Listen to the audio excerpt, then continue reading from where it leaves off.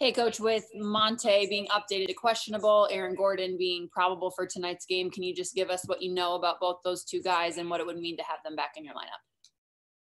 Yeah, with Monte first, Katie, obviously he was playing at a high level coming out of the All-Star break. If you go back to that date and had that injury in Memphis, he comes back from that, and then he has a hamstring strain when he played at Houston. So it's been a rough go for him, but he'll be able to play tonight, I'm pretty sure. Waiting for the final word to confirm that. Really monitor his minutes, though. We'd be smart about how we approach these last 4 games with Monte, with the real important goal of having him right for the playoffs. And it just gives you another floor leader. We've all seen what Fogel can do, and we know from the last couple of years what Monte Morris is capable of. He makes his teammates better. He runs his team. He makes open threes. He guards. So just having him back, if he's able to go tonight, would be tremendous. As far as Aaron, once again, Aaron wanted to play last game, but it was my decision, to hold him out, to be really safe. We can't afford to have any more bodies go down.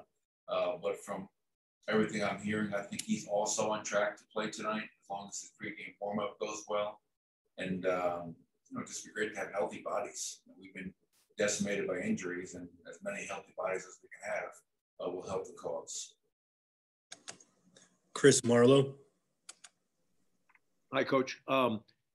Last few games, last week or so, it seems like Nikola has kind of gotten into it with the refs a number of times. What is your level of concern about his interaction and how it affects him and the team? Not concerned. I think overall, Nikola's done a really good job this year of handling the referees and trying to control his emotions. Sometimes, obviously, it gets to a point where you kind of lose it a little bit, but I think a lot of what Nicole's dealing with right now is due to some of the fatigue, both mentally and physically, from what he's been asked to do this year on the season, and especially since Jamal Murray's gone down to injury. But Nikola understands, especially when we get to the playoffs, that he can't allow the referees to take him out of his game.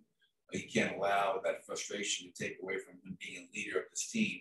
His teammates all look up to him, and especially right now with the amount of bodies that are out, it's going to be that much more important. So I trust Nikola. Brandon Cristal. Yeah, Coach, with the injuries obviously being an issue, and then you talk about Nikola's fatigue, you've mentioned that a few times. What kind of conversations do you have after the 2 tough losses, especially with the way Saturday's game unfolded, to kind of, I guess I'm just curious, what are those conversations, especially with these 4 games here on the road to close it out? Yeah, it's both Utah and Brooklyn are very talented teams. Utah's number 1 in the West for a reason. And even though Brooklyn had lost 4 in a row coming to our game, the teams they lost to were very good teams. And we know how talented they are. They have arguably 2 of the more talented players in the world, Kyrie and Kevin Durant.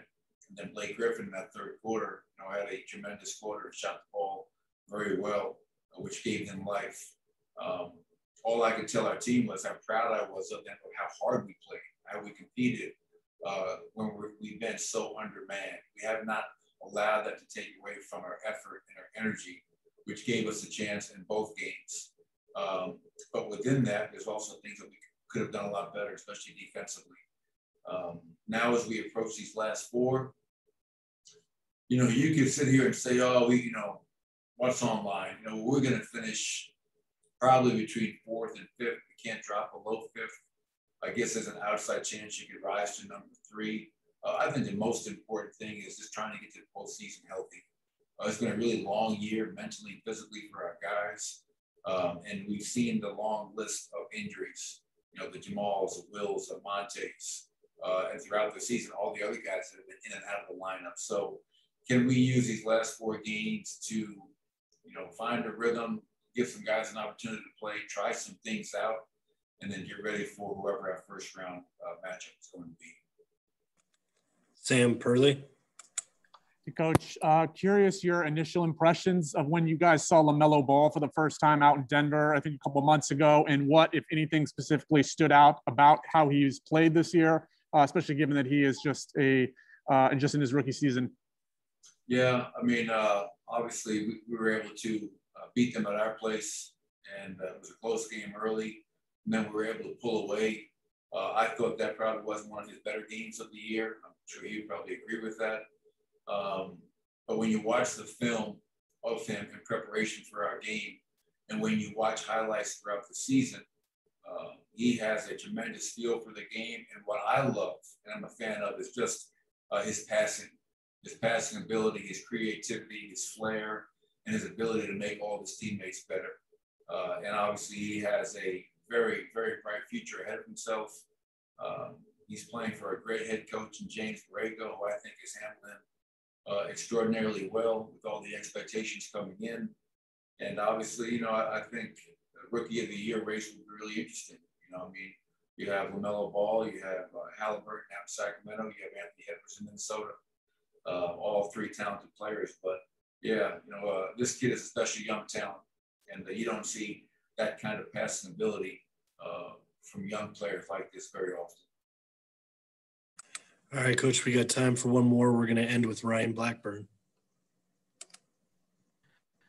Coach, I wanted to pull on that thread a little bit. You mentioned LaMelo's elite passing ability, and you've obviously had the pleasure to coach Nikola Jokic over the course of these last 6 years, and another elite passing prospect. How important is it, or was it for you to cultivate that talent from a young age with him?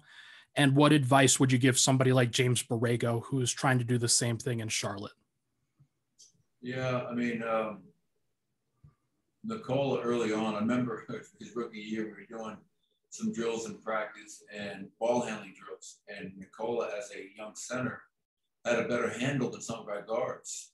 And that's when he told me, Coach, I used to be a fat point guard. And so he grew up handling the ball. He grew up, you know, with the ball in his hands. And just continued to grow. And then once we realized, you know, for me, at least early in that second season, like, you know what, this guy has special written all over him. We have to make him the focal point of our offense. And by playing through him, that was going to allow him to make all his teammates better, because that's what he does better than anybody else, in my opinion, in the league. And that's why you use him as a centerpiece of your offense. Because yes, he can score, but he can also make the right reads. He reads the defense, he reads his teammates, and he lifts them all up with him.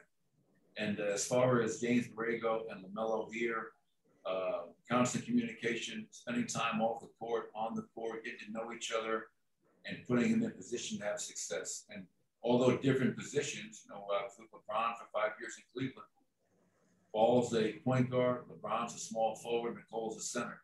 I don't care what position you are, but all three have the ability to make their teammates better and run the offense. And now you have to get pieces that fit around those guys to make them better and to utilize them to the best of their abilities. Thank you, Coach. Hey, this really quick, I wanted to start off with this before we got going, but obviously the news came out about Tony Brown, 19-year NBA veteran official. When I heard the news, you know, I was shocked.